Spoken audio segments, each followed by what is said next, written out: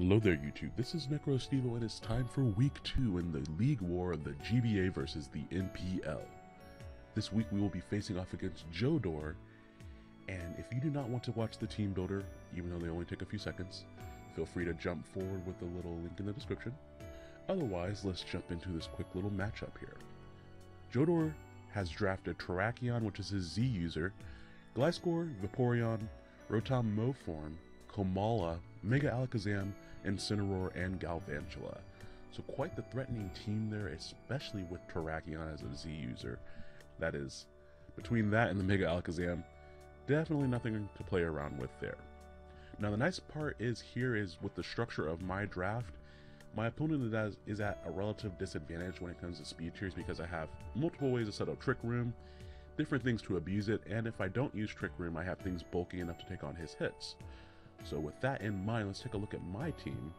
You can see up first we have a Tentacruel here with just enough speed to creep something like a Gliscor or like a really highly invested Rotom or something like that. I just went with Acid Spray, Toxic Spikes, Rapid Spin, and Scald so that I wouldn't be completely stalled out by something like Vaporeon, but I could still relatively threaten something like a Gliscor switching in, or an Incineroar even.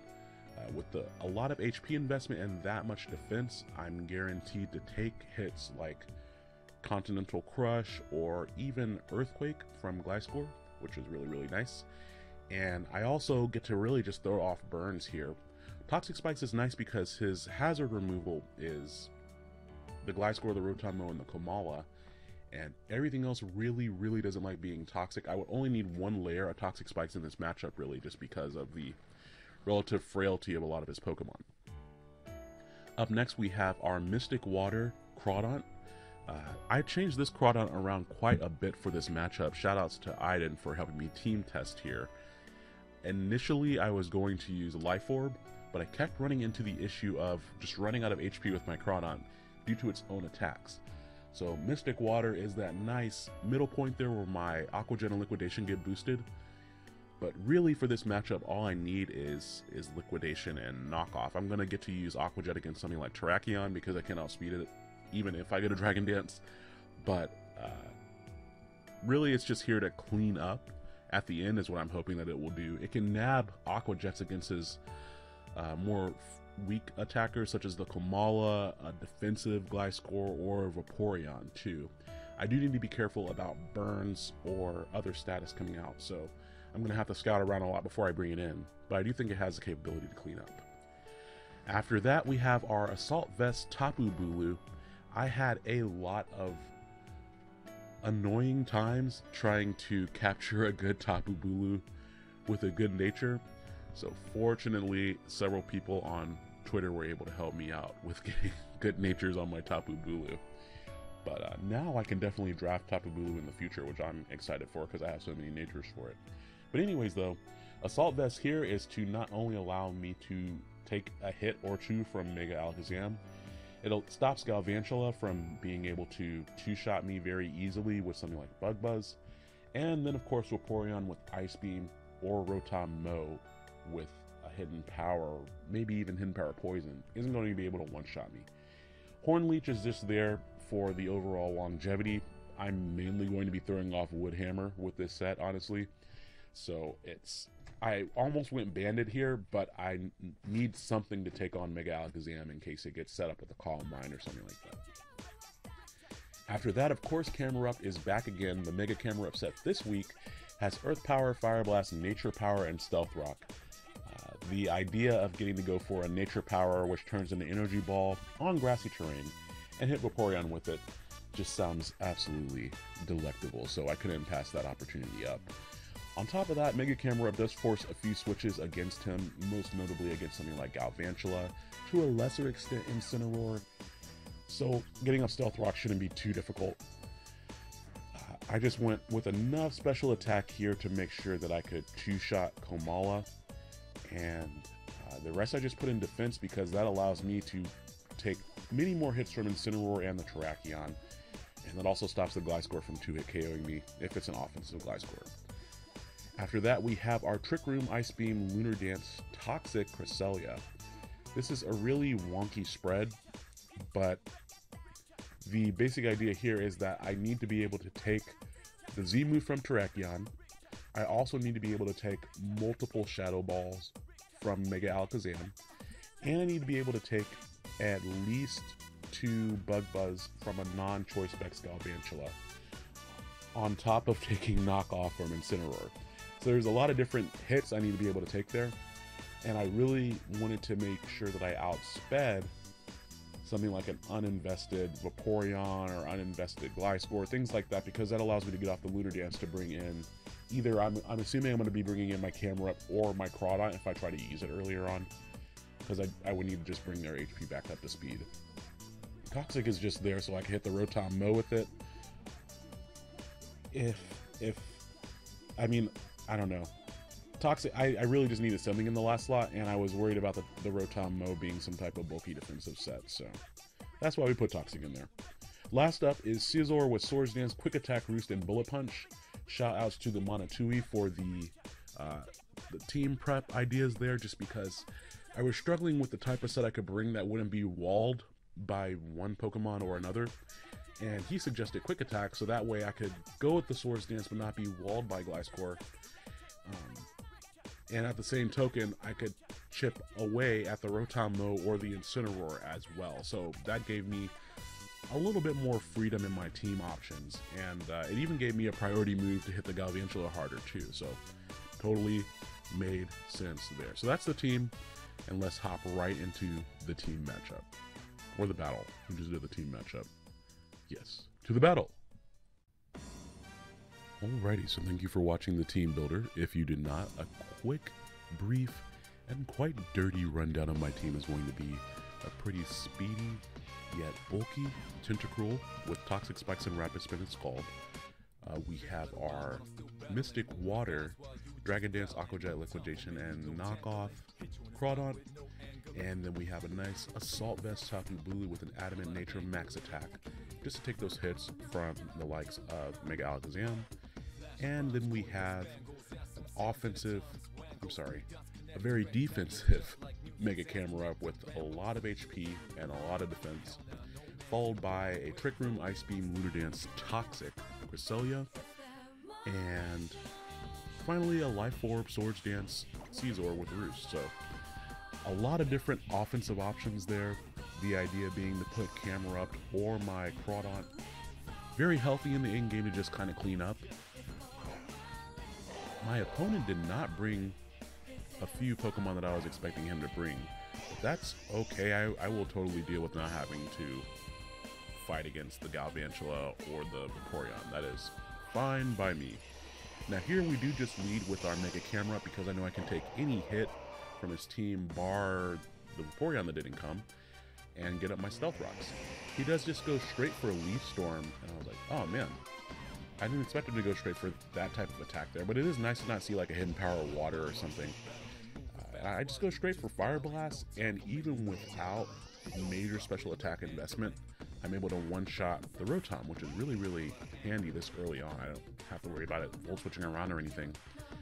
He does go out into his Mega Alakazam, and not only do I not want him tracing my sheer force on his attacks, but I'm pretty sure he can take me out with a hit from that range. So we go directly out into Tapu Bulu, who I know can take any of those hits with the Assault Vest. And again, barring Hidden Power Poison at +1 or something like that, I can take 2 hits from this thing.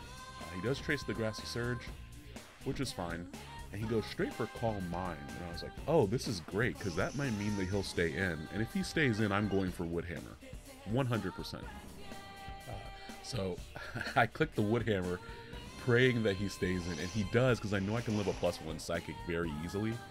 And I live that with plenty of HP, go for the Woodhammer, and yes, because I use Woodhammer and he's at full HP, this means that this is the best kind of down, the double down.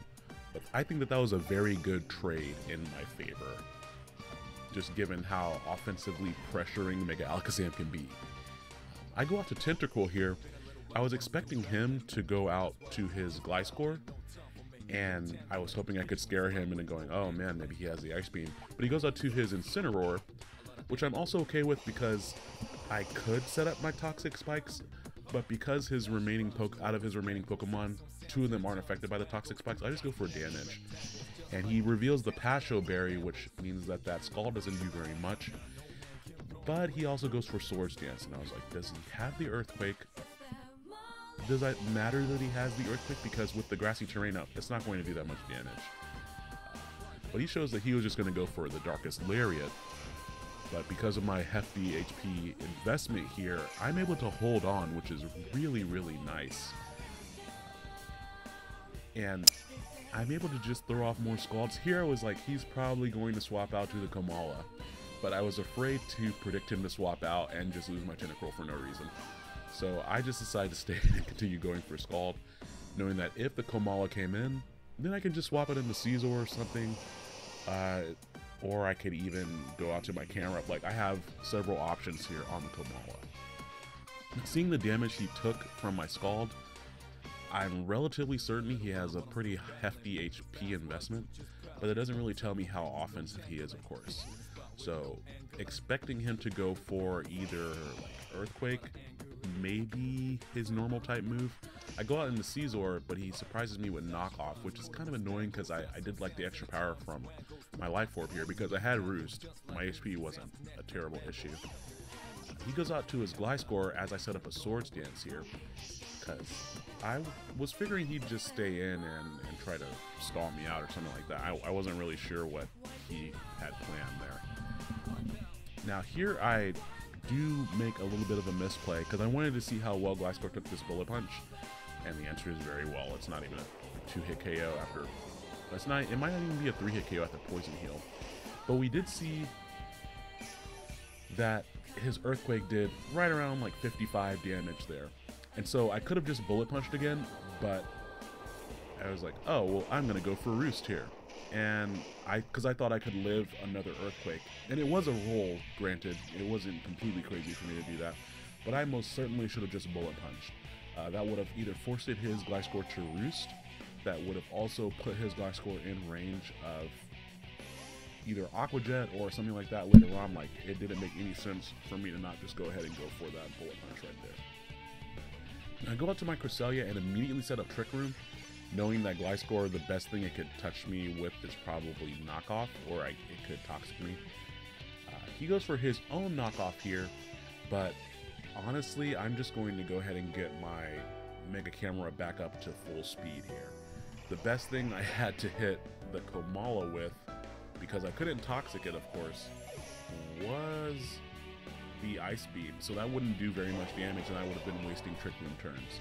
So I just decided to go straight out to my camera up after the Lunar Dance, get him back up to full HP, and now I can threaten his entire team with my Mega Camera up under Trick Room.